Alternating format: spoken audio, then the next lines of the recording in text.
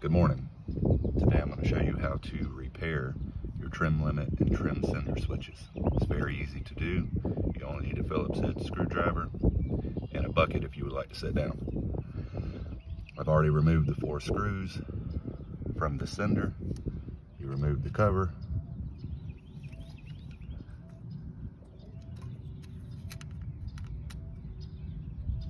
As you can see, this tab here is good.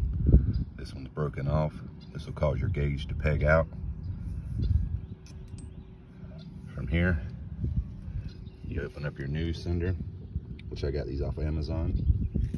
You don't have to buy the OE. They're exactly the same at probably a third of the cost. Remove this.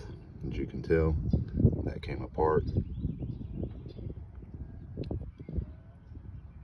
It's not supposed to. Set it to the side. Remove your tabs. Install them in your old sender.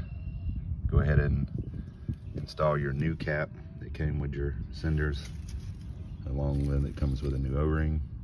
This way you don't have any water intrusion. You'll be back on the water in no time. Have a good day, guys.